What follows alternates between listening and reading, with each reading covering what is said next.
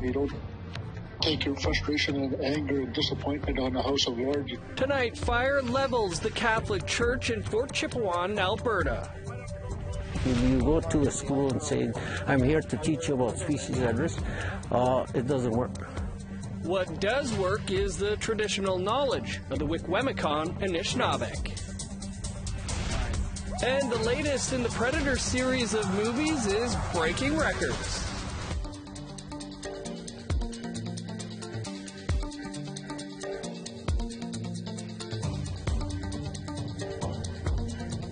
Good evening, I'm Dennis Ward. Welcome to APTN National News.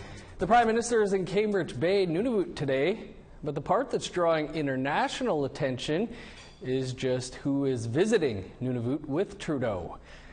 Prime Minister is joined in Cambridge Bay by NATO Secretary General Jens Stoltenberg, and one of the things the two will be doing is visiting the North Warning Radar Station, which monitors the circumpolar north.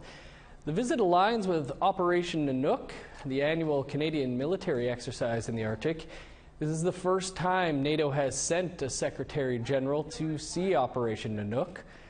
One of the NATO's stated goals of the visit is to, quote, underline the high North strategic importance for Euro-Atlantic security. Prime Minister Justin Trudeau had this to say. As we face a changing world with new geopolitical threats, strategically the Arctic becomes more and more important. And yes, it's going to be important for us to keep investing in the science, keep investing in defense, to make sure that we are able to protect the Arctic and, by extension, North America and indeed NATO. But we can never forget that sovereignty doesn't come through soldiers or scientists. Sovereignty comes with the people who've lived here for millennia. Everything we do here has to be not just in support of them, but drawing on them for support of everything we do. To northern Alberta now, where a Catholic church has been destroyed in a fire that RCMP are calling suspicious. The church was a historic site for the Dene and Cree communities living in the hamlet of Fort Chipewyan. APTN's Tamara Pimentel has that story. Church is on fire, completely destroyed. It was 3 a.m. on Thursday when Chief Alan Adam of the Athabasca Chipewyan First Nation got the call. The Nativity of Blessed Virgin Church was engulfed in flames. Over 100 years in history, gone up in flames. This was uncalled for. That church was very important. It was there for over 100 years. It had a significant history. Could it go closer? Chief Adam live streamed this video as fire crews struggled to battle the blaze. He says the flying community of Fort Chipewyan is now down a fire truck because one of the few in the community flipped over on its way to the fire and is now out of commission. No injuries were reported, and RCMP say the cause of the fire is unknown, but it's being investigated as suspicious. Adams says while the relationship between Indigenous peoples and the Catholic Church is complicated, the loss of this church is a blow to the community. It was uncalled for. It was not unnecessary to happen. You don't take your frustration and anger and disappointment on the house of Lord, and a lot of history went through there, and a lot of our elders' memories that are in my head that will only be there now because every time I walk or go across, there won't be a church standing there. So a lot of fond memories that are running through my head right now. Tamara Pimentel, APTN National News, Winnipeg. The church was on the site of the Holy Angels Residential School, where Chief Adams says a search for unmarked graves is being organized. To BC now, where excitement over a great season for sockeye salmon has turned to disappointment.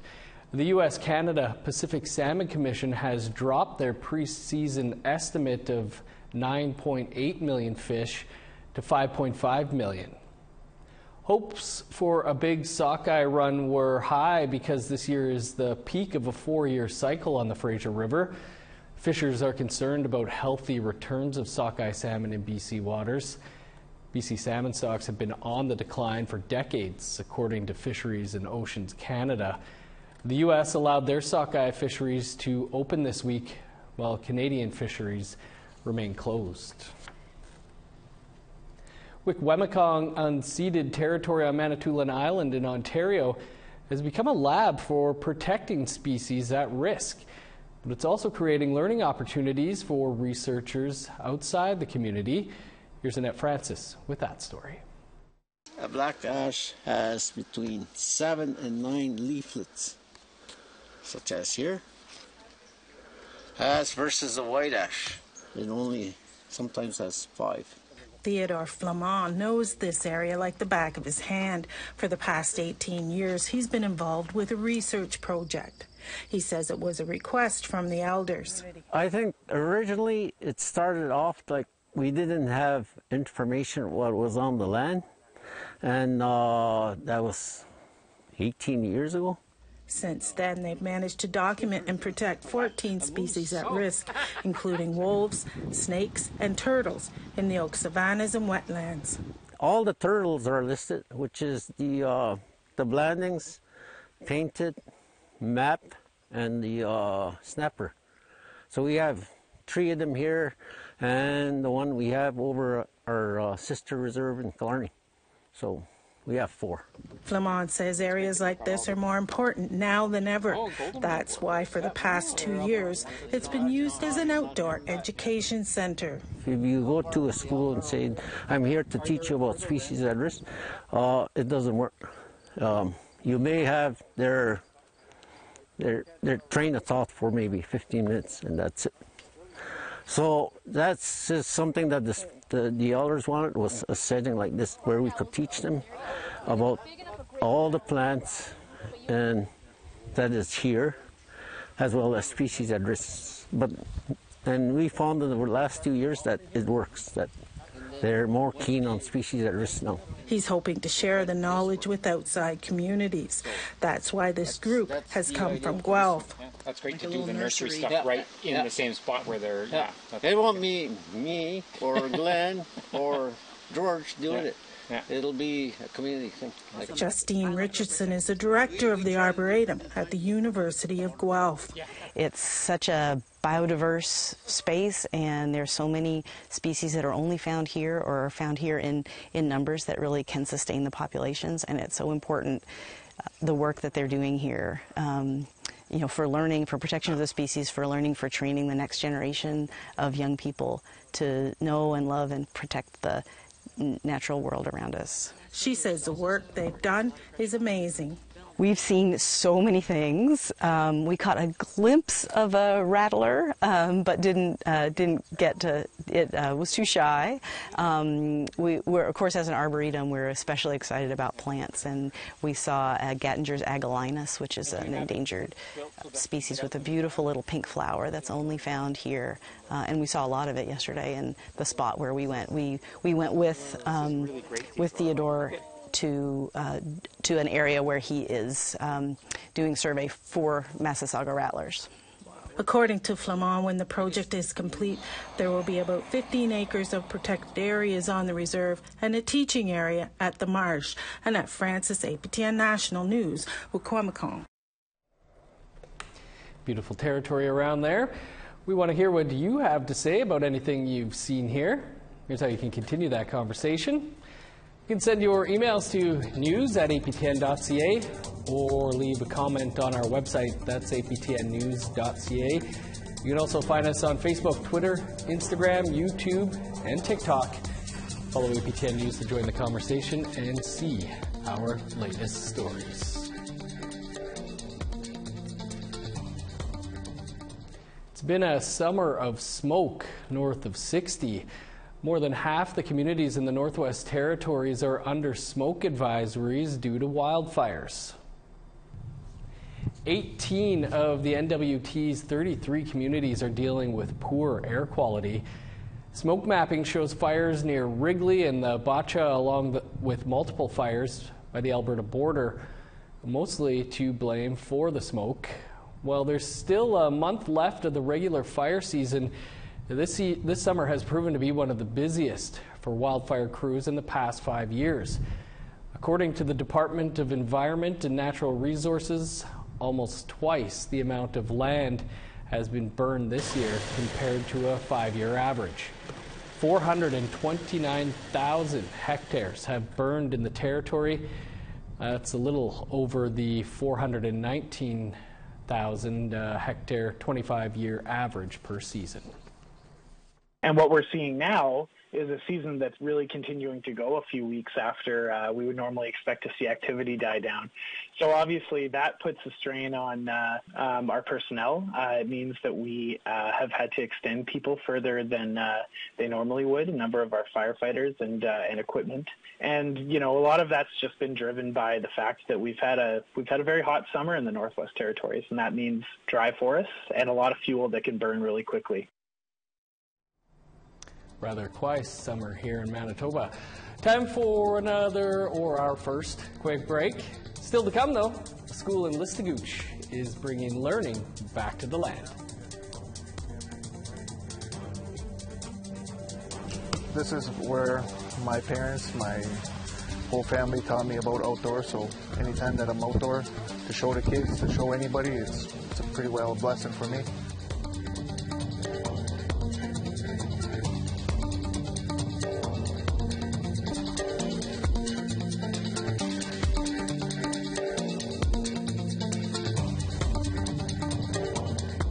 Welcome back. School on the Listigouche First Nation in Quebec is bringing together centuries of traditional knowledge and marrying it together with cutting-edge technology. Amelia Fournier has more about this new curriculum. These Listigouche teens already graduated high school, but their outdoor education started this summer. I think it's important that people, we learn about what they had to do back in the day, considering it was kind of taken from us, from the residential school and everything. If it's dry grass, it'll burn once we have a flame, but it won't ignite. Jonathan Barnaby and Travis Barnaby are from the Alagsid Gitbu School, or AGS. They are teaching these students to start a fire and to shoot an arrow before they go off to university. I really enjoy coming to work every day and doing this kind of things with students and working with pretty excellent staff. This is where my parents, my whole family taught me about outdoors, so anytime that I'm outdoor to show the kids, to show anybody, it's a pretty well blessing for me. AGS goes up to grade 8, but the school also organizes outdoor education programs for adults who didn't get the chance to participate. Hey! When I was a kid, we didn't have any of this, and I've never shot an arrow, I've never made a fire, and I'm 18, so I think it's good for kids to learn, especially my sister. She did it last year. Students learn all kinds of traditional Mi'kmaq skills. Perfect. You got it. A little bit more. No, you got it. That's a light. From tapping maple trees to snowshoeing to drum making. You name it, we've tried it. Anything that's happening in our community, we're trying to bring it into the classroom, trying to find a way to share that knowledge and to feel comfortable and confident in where they come from and their Mi'kmaq identities.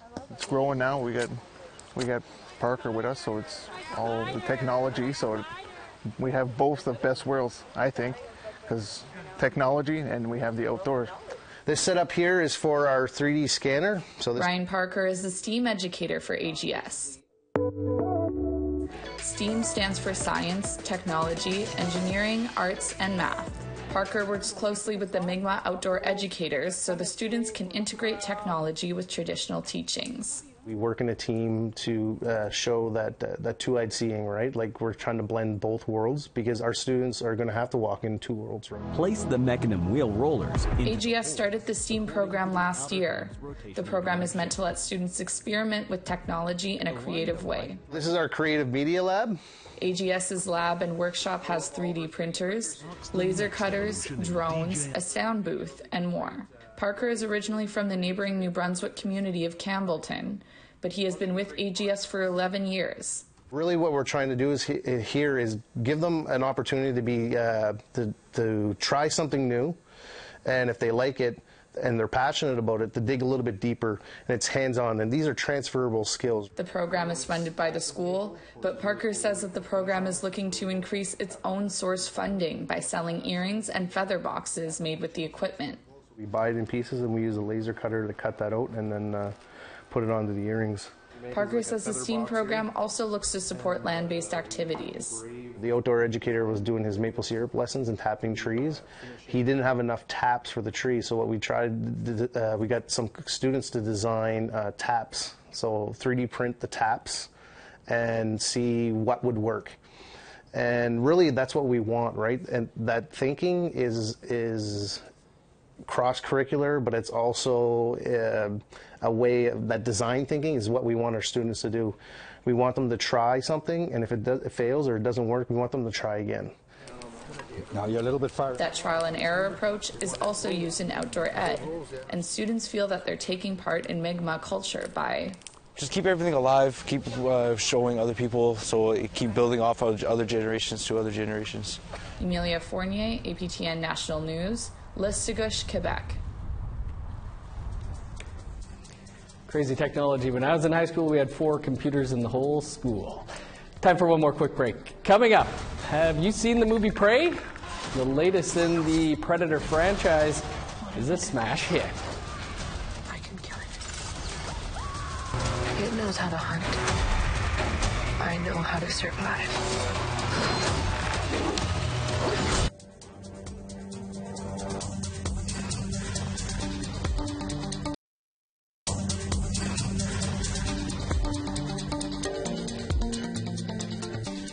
Welcome back. Time now for our photo of the day. APTN producer extraordinaire Bruce Spence sent in this picture from his holidays of what he described as a typical prairie thunderhead cloud formation near the beautiful region of Moosomin, Saskatchewan. You can send us your favorite picture on your phone right now by email to share@aptn.ca for the chance to be our next photo of the day. Now let's take a look at Friday's weather forecast.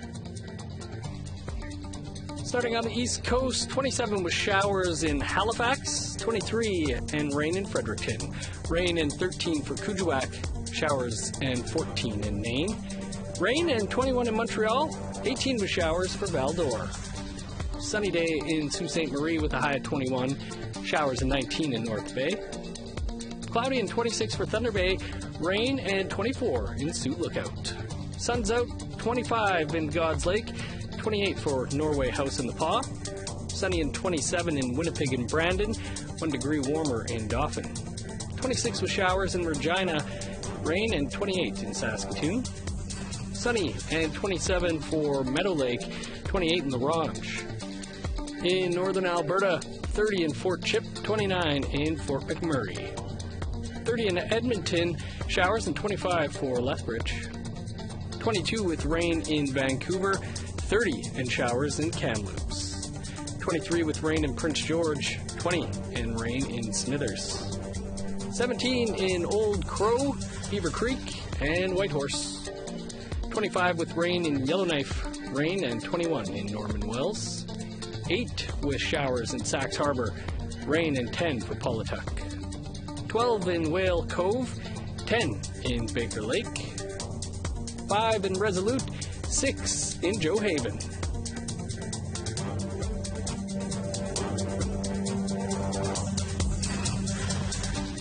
Author Joshua Whitehead has a new book coming out following the incredible success of his last novel.